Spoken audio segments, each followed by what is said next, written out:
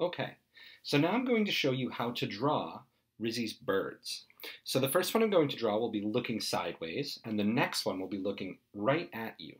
So it's two different pictures, and then you can watch the video again, or you can rewind, or fast forward. And when you make yours, you might have 8 birds on your picture, or maybe you have 2 big birds, or maybe you have some big birds and some little birds on your page, okay? Totally up to you how you make yours today, but I'm going to show you how to draw them in 2 different ways. So let's get started with the sideways bird. Now, you can make them look either direction. I'm going to make mine look this way.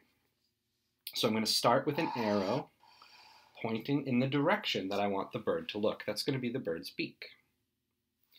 And then I'm going to do this rainbow line for the head. And now that's going to come in a little bit toward that bottom beak, but it's not going to touch it, right? I'm leaving a space. Then the bird has a neck and the belly. So I'm going to make a big bump here. And that's going to keep going pretty far back to be the tail. And I'm going to connect them with a letter U.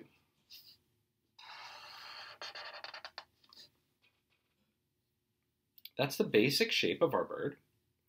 And what Rizzi would do for the wings is just a curly line like this. Sorry, my marker's really loud.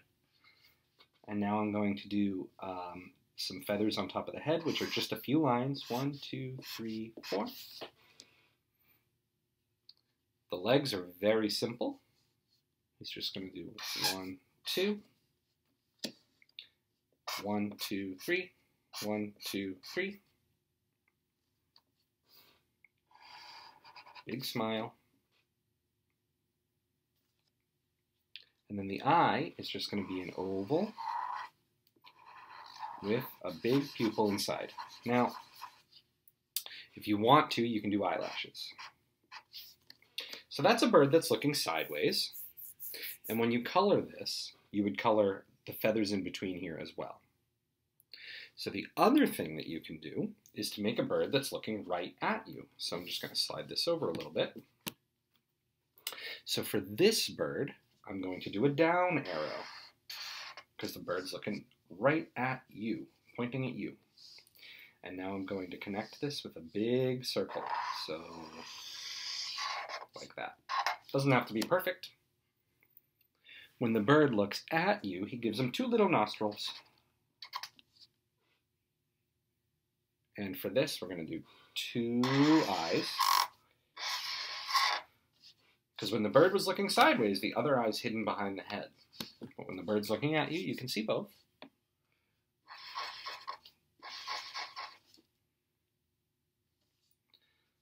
One, 2, 3, 4 lines. For the body, we're going to come down from under those eyes, in both directions.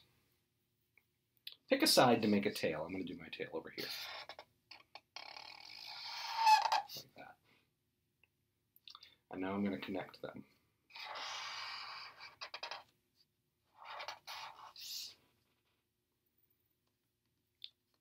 I'm going to do that same wing feather.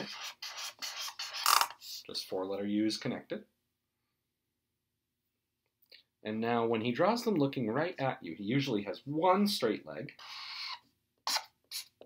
And then 1 leg that comes in and out. Cool. Now remember, for your composition, or for your picture, you could have, 5 of these guys, if you can fit them on your page. Or you can fill the grass with a whole bunch of little ones and have some flying in the sky. Totally up to you.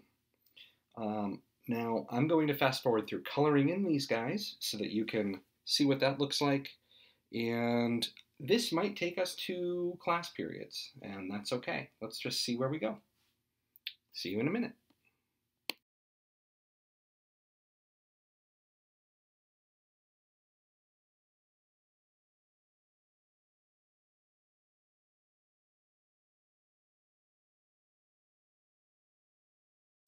Great.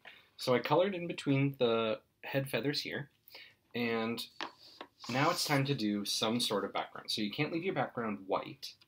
And if you look at Rizzo's pictures that I shared with you, he liked to fill some spaces with hearts. So I'm going to make some lovebirds and add some hearts in here. He also liked to use flowers. To make a flower, I'll start with my circle, and then I just fill it with some ovals. So circle, and then I just do these oval lines until I have, I don't know, 6 or so. I can do a zigzag line for my grass. And I'm going to draw some more flowers, and then I'm going to color in. When I color in these flowers, I can use lots of color to make them really pop. I can use different colors from my birds to make them really pop. I'm not sure. We'll see how this goes. See you in a minute. Okay, so I forgot to hit the record button, but here you can see that I've painted my whole picture. And you can paint if you have paints, but really just use whatever you like. And I did something here just to make my life easier, which is I just painted over all of these black lines, because painting in between the little birdie legs and in between the little birdie toes and around these flowers, it can be done, right? That's fine, but a quick and easy way that I like to do is to just paint over it, and then when it dries, it's really easy to see. So some of this is dry, and I can show you. What I will do when everything's dry is I'll just trace over these one more time. Like, this is wet, so I'm definitely not ready here, but when you're sure it's dry, you can just take your marker, trace over that again, and it looks as good as new. So it's really just about what you like to do. So I hope you have fun with this project. I hope you take your time and enjoy it, and I will see you next time.